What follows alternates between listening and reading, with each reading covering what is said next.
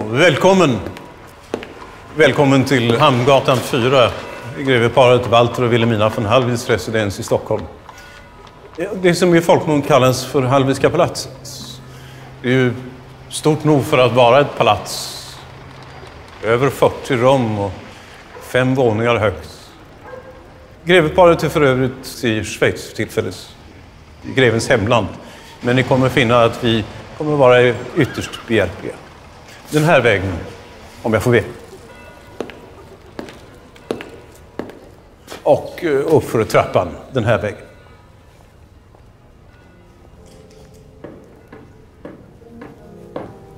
Så ni har kommit nu. Välkomna. Anna heter jag, husa här i huset. Vi får följa med den här vägen upp.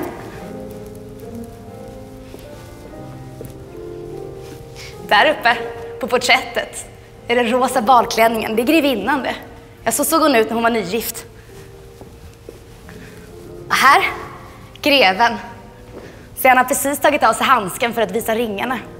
Greven kommer från en rysligt fin familj, ska ni veta. Alla de här porträtten, det är på hans släkt. Ja, fast pengarna, de kommer ifrån grevinnan såklart.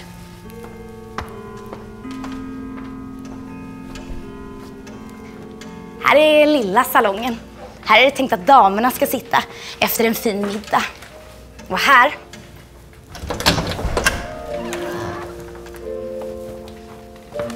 stora salongen.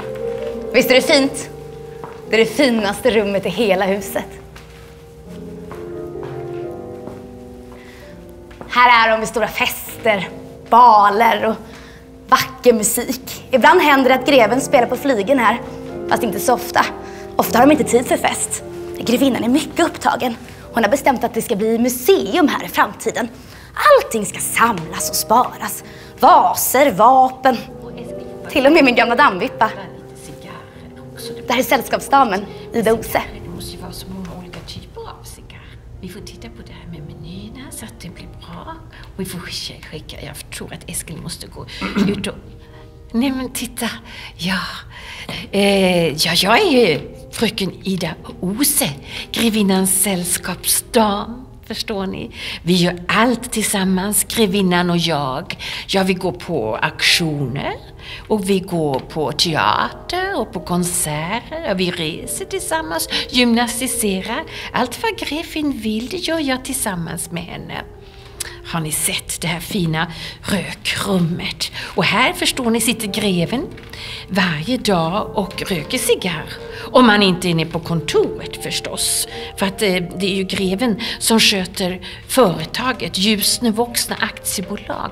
Det har ni hört talas om, det här imperiet som grevinnan har ärvt efter sin far, brukspatron Kempe. Grevinnan, hon samlar ju. Här finns så mycket vackert. Och här är porträttet av henne. Det är målat av Julius Kronberg. Han är så skicklig, professor Kronberg. Och han har fångat grevinnans karaktär så fint på det här porträttet. Men hörni, jag har lite bråttom. Jag ska gå ut och posta några brev, förstår ni. Men jag kan tro att ni är intresserade av konst. Så att gå gärna upp till tavelgalleriet och titta på alla fina målningar där. Så jag måste... Men åk inte hissen. Nej. Det är lättjebefrämjande att åka hiss, vet ni. Att gå i trapporna, det är danande för karaktären. Men jag måste springa iväg nu. Adjö. Ja, kyss, adjö.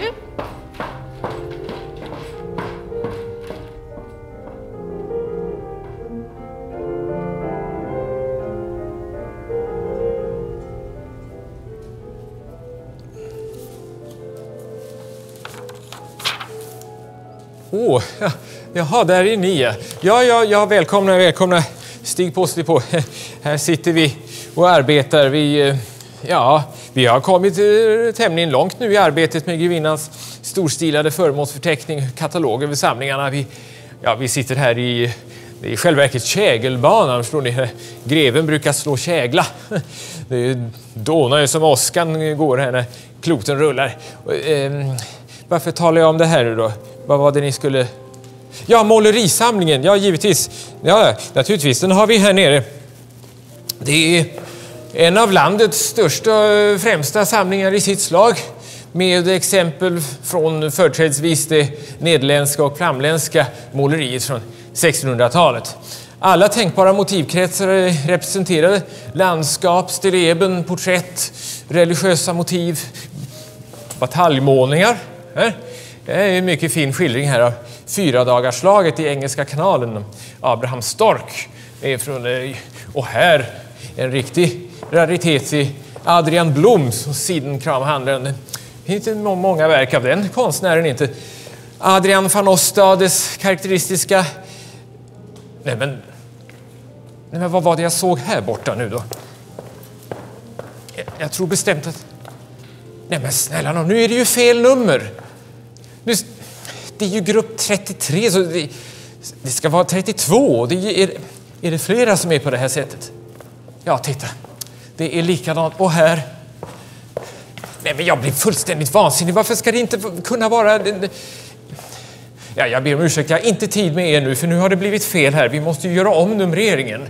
Fröken Berglöf har ju satt fel plaketter på. Ska man göra om allting själv här?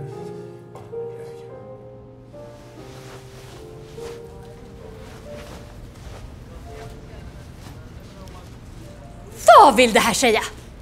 Ni förstår väl att ni inte kan vara här inne i greveparets sängkammare?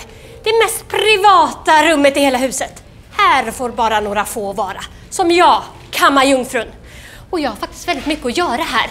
Här ska städas, strykas, lappas och lagas. Grevinnan vill inte ha något nytt i onödan. Sa jag inte åt er att försvinna härifrån? Schas! Försvinn! Schas med er! Jo, hon tappade alla dåben. Jo, och hon blev ju förtvivlad, tycker barnet. Ja, det var ju så tråkigt. Oj, men har ni letat er ner hela vägen till köket?